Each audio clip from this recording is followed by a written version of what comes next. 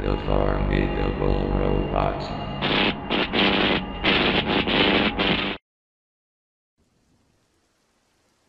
The following text below is from a now deleted Tumblr post by someone named Ivory. Note that contacting Ivory won't lead you anywhere nowadays, since the user hasn't been active since 2014.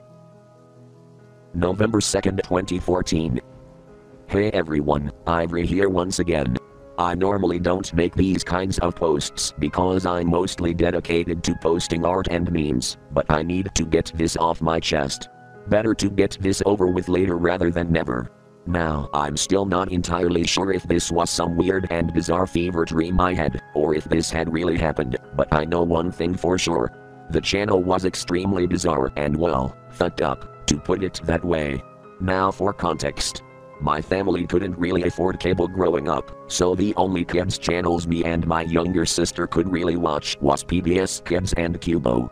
I loved PBS Kids, and Cyber Chase was a personal favorite of mine. My younger sister Leah, on the other hand, was more into Cubo than she was PBS Kids. But still, we didn't really mind not having cable too much. But before I get too off topic and start rambling, let's get back on track here. By the way, this incident happened all the way back in 2007. One day, I was staying home because I had a cold. I was left alone at my house while my sister Leah was at school. And my parents were running some errands and left me home alone because my parents thought I was old enough to stay home by myself. I was 16 at the time. I was scrolling through the very few channels we had, looking for something to watch. I didn't really feel like watching PBS Kids, so I watched a bit of Cubo for an hour.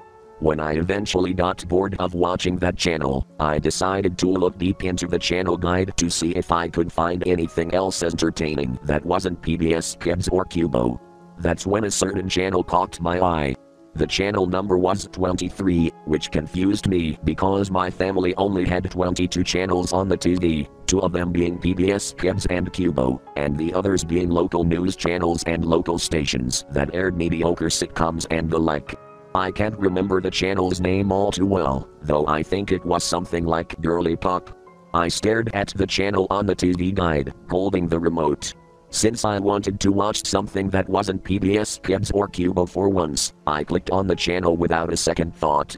Immediately, there was blaring low-quality pop music, along with a voice that said, "Thank you for tuning in to GRLY-POP. Watch all your favorite girly shows right here, right now." The voice boomed. Something was off about the voice. It sounded like a woman had pitched up her voice to the point where she sounded more like a chipmunk. I frantically turned down the volume because I obviously didn't want to go deaf from a shitty TV channel. After a few commercials and bumpers, the channel then began to play an episode of Bratz. I hated, and still do hate, Bratz a lot, but I didn't really feel like changing the channel because I was super tired and weak because of my cold, so I just trudged along and forced myself to watch the Bratz episode. But I noticed something very off about the quality of the episode. It was extremely low quality, like someone just took out their phone and started filming their TV. And the audio sounded so muffled to the point where I could barely make out what the characters were saying. This channel was very obviously some kind of very cheap and bad public access channel. After Bratz was over, a few more shows played, but I fell asleep for a few hours and wasn't really paying attention to what was playing. Well, wasn't paying attention, that is, until I heard a ringing noise coming from the TV. Tired, I slowly began to wake up and look at the TV. And what I saw nearly scared the shit out of me. It was an image of a blonde girl, but something was very wrong. First of all, the girl appeared to have no eyes, thus leaving the place where her eyes should have been blank. Secondly, she had no nose. Her mouth had lipstick on it and was sewn shut, as she smiled as wide as she could.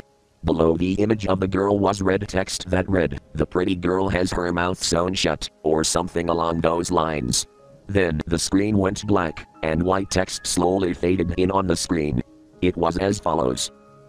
Misery is something that we try to bury deep within our minds by watching cartoons to take our mind off it. But misery is very much real, and it will soon catch up with you all. Then the channel cut to static abruptly. I just stared at the TV, my mouth agape. What the fuck did I just witness? I immediately turned the channel to PBS Kids and watched some Arthur and Cyber Chase for the rest of the day to get whatever the hell I just watched out of my head. To this day, I still don't know if that channel was real or how the hell even ran it to begin with. I knew it was a public access channel, which would explain the poor quality of it, but that doesn't explain the fucked up image of the blonde lady with her mouth sewn shut. That doesn't explain that messed up message that I saw at the end. I still don't know who made that fucked up public access channel, and I honestly don't wanna know. And I still don't know the purpose of the channel. Was it some kind of fucked up joke? A cheap scare tactic?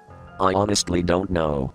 Yesterday I called my mom and I tried explaining to her about the weird 23rd channel that I had seen. My mom laughed it off and brushed it off as me having some bizarre nightmare. Okay, so sure, the whole GRLY-POP channel 23 thing might have just been in my head, because I did sleep for a large portion of the day, and it probably may have just been a creepy nightmare. But nightmare or not, the whole GRLY-POP 23 incident is something that I wish I could forget.